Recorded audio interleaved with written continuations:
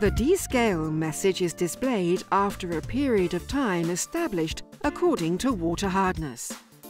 The machine is set by default for a hardness value of 4. The machine can also be programmed according to the hardness of the mains water in the various regions, so that the machine needs to be descaled less often. Setting water hardness. Press the menu icon to enter the menu.